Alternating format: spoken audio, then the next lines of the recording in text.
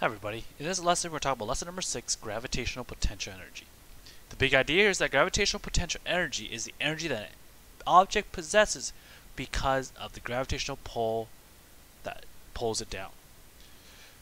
So it doesn't have to be moving, because what is potential energy? Potential energy is the energy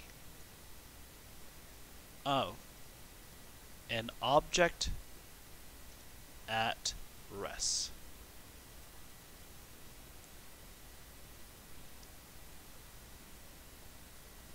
And this is due to a couple things. Its mass, gravity, and its position. Because if a book, for example, is close to the ground, it may, for example, do some damage. It will hit the ground for sure if you nudge it. But let's say, for example, the book's on top of the Empire State Building, and then you nudged it. That book will be falling a lot faster. It will definitely do some damage because it had a lot more gravitational potential energy. So we call this gravitational potential energy, we call it GP, which stands for gravitational potential energy. And again, its units are in joules. Of course, there's other types of potential energy. There's chemical potential energy. You might remember electric potential energy, which is what you call volts back then in Science 9. So what is the formula of gravitational potential energy? Well, because it depends on mass, gravity, and height, the position of it, GPE can be found by multiplying mass times gravity times height, where m is the mass in kilograms, gravity is 9.81 meters per second squared, its acceleration, and height is the height in meters. So that means if something's taller, it will have more gravitational potential energy if it's higher up. Okay, but how does GPE relate to work then? Well, let's look at these two formulas side by side. We know from previously work is equal to mass, or not mass, is equal to force times displacement. And we know that force is equal to mass times acceleration.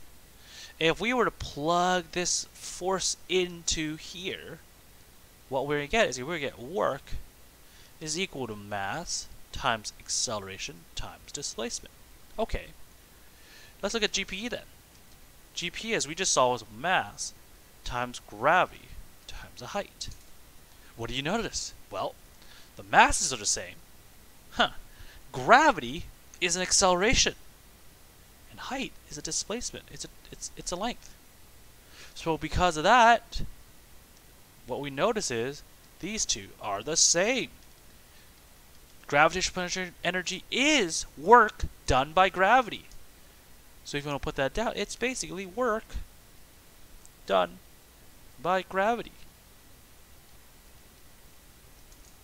So let's see what we can do to solve most of these, okay? So look at example number 1. The shelf in a school locker is about 1.8 meters above the floor. If your science book has a mass of about 1.2 kilograms, what is the gravitational potential energy relative to the floor? Well, we know GPE is equal to mass times gravity times height. Well, in this case, the mass is 1.2 kilograms. Gravity is 9.81 meters per second squared, and the height is 1.8 meters. If I plug this in all into my calculator, I'm going to get this value, 21.2 joules. So that means this book will have 21.2 joules of gravitational potential energy.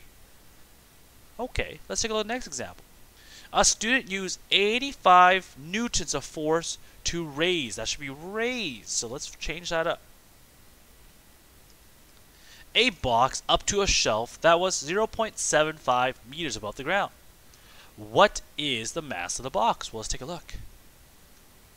We know that gravitational potential energy is equal to mass times gravity times the height. Well, we have the height here, but what is 85 newtons? 85 newtons in this case is, in a sense, the force. So in this question, because it's the force, we actually cannot use this formula. It doesn't actually work.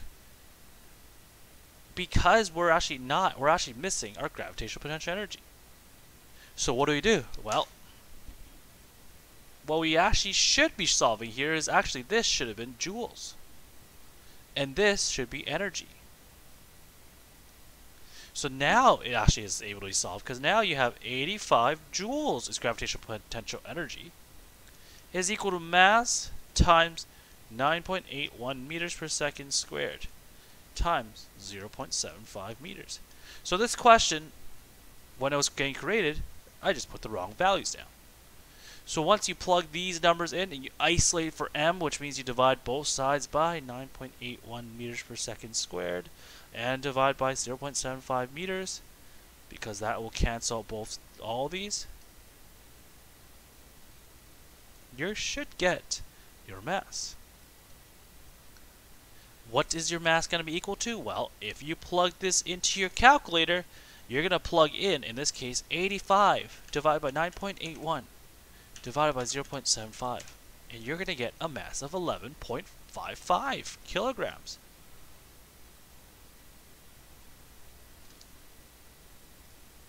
So 11.55 kilograms of mass. So if you were to check it again, you would see that that is the answer. The last example is this. A child, a 27 kilogram child, sits at the top of a playground slide that is 2.8 meters above the ground. What is the child's gravitational potential energy relative to the ground?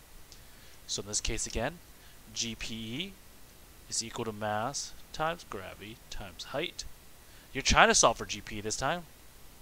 It's equal to 27 kilograms, that's the mass, times by gravity, 9.81 meters per second squared, times by the height, 2.8 meters.